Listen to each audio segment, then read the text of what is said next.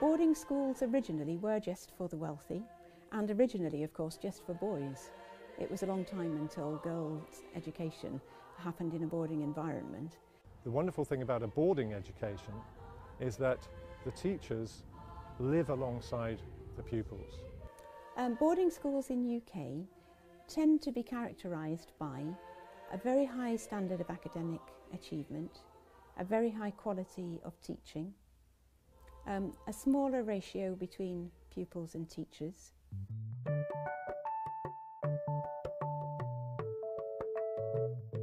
It may seem strange to send your children away to a boarding school, but actually that's not the case. One of the strengths of a British boarding school has always been to be able to provide a holistic educational experience.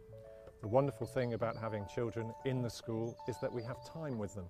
We have time to help them learn and achieve academic success. There are a variety of scholarships, and they range from scholarships for academic subjects to music, to drama, to creative writing, for sport. So there are all sorts of scholarships for which students can apply. Though I would say boarding schools are still mainly for the wealthy, though most boarding schools do have access for less wealthy families through a bursary system. So if a family can't afford the fees, but they feel their child would benefit from boarding school, they can apply to have all or part of the fees paid by the school's endowments.